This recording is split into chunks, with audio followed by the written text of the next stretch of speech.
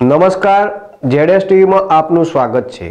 હું સંજય રાવલ। તો આગળ વાત કરીએ તો સાબરકાંઠા જિલ્લાના વડાલી તાલુકા પંચાયતનું ₹45 કરોડનું બજેટ મંજૂર કરાયું।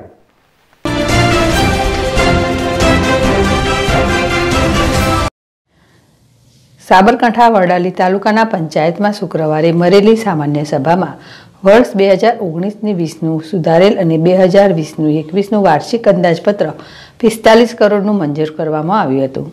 સામાન્ય સભામાં શાસક અને વિપક્ષના સભ્યોએ વિકાસ કામો અંગેની ચર્ચા કરી હતી। વડાલી તાલુકા પંચાયતના પ્રમુખ વિજયભાઈ એ પટેલની અધ્યક્ષતામાં મળેલી સામાન્ય સભામાં બજેટ રજૂ કરવામાં આવ્યું હતું। ધ્રુવ મારી, ZSTV વડાલી।